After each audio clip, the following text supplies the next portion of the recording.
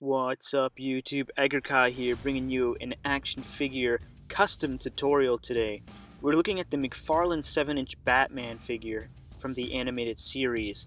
And one thing that I covered in a previous review that a few people have wanted a more in-depth look at is how I modded the eyes on my Batman. And the one that I'm holding in the foreground here, you can see the eyes are much wider, and it really fills it in and makes it look bigger and just makes the figure look much cooler.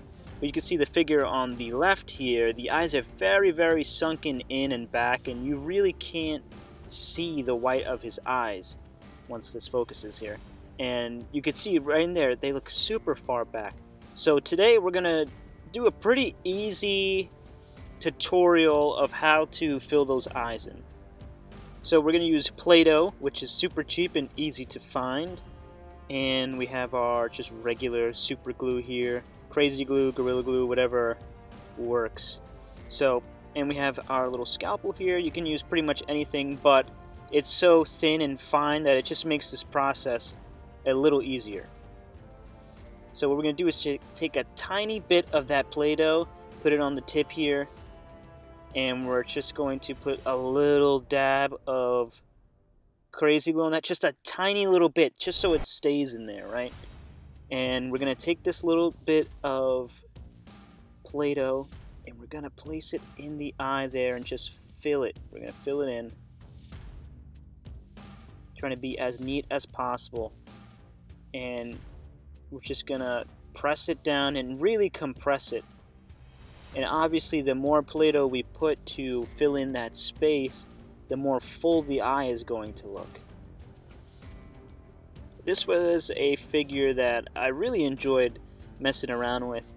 I think it's really good for the price point for $19.99. McFarlane definitely took artistic liberty in the design of the figure because it's not incredibly accurate, but I think it's really a lot of fun, especially for its articulation.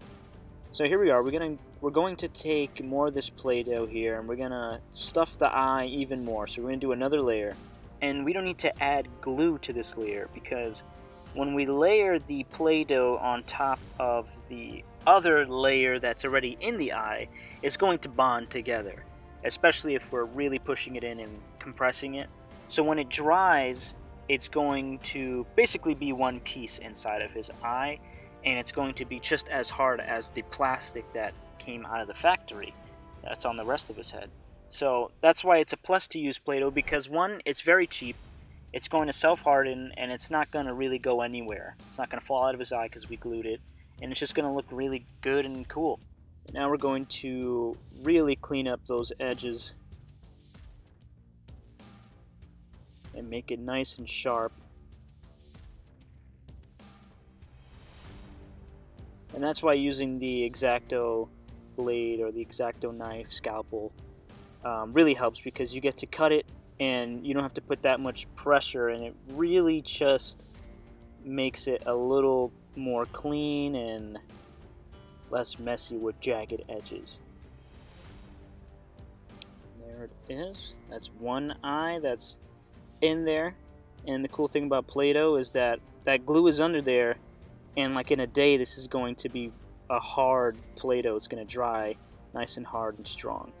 So now we're going to do the other eye, and let's try to put a lot in this first go, right? I'm going to do a little bit of that crazy glue again, and let's see if we can do it in one shot instead of layering it.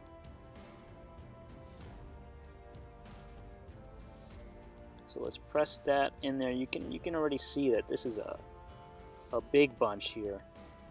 We're going to press that in, kind of fill it, see if we can skip a step in making this work for us. Now we're going to take that big glop, and we're going to use the blade again, very gently, to cut it off.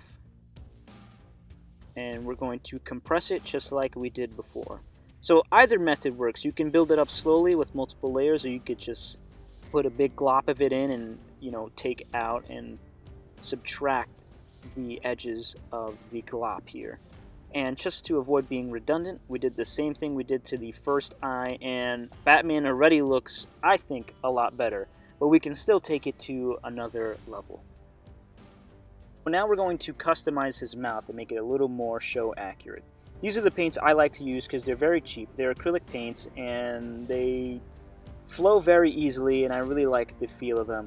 They're probably about $2 a bottle, and they're very easy to replace and buy new things.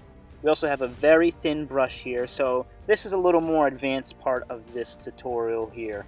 But what we're going to do is just make his mouth a little wider, and we're going to add the cheek creases to him, right? So we're going to take a little bit of this black here, and we are very, very gently and steadily going to inch our way across the ridge of his mouth. And we're going to make it just a little wider.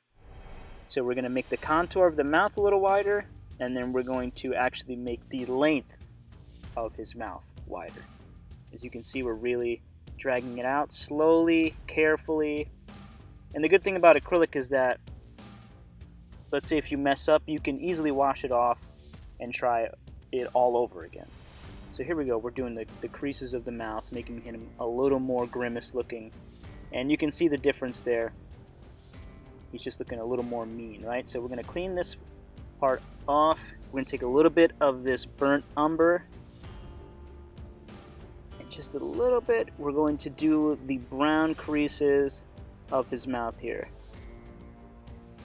And if it's something that you don't want to freehand straight up, you can take a pencil and just lightly put it in just to see if your lines are looking good, and then you can go over that pencil with the brush.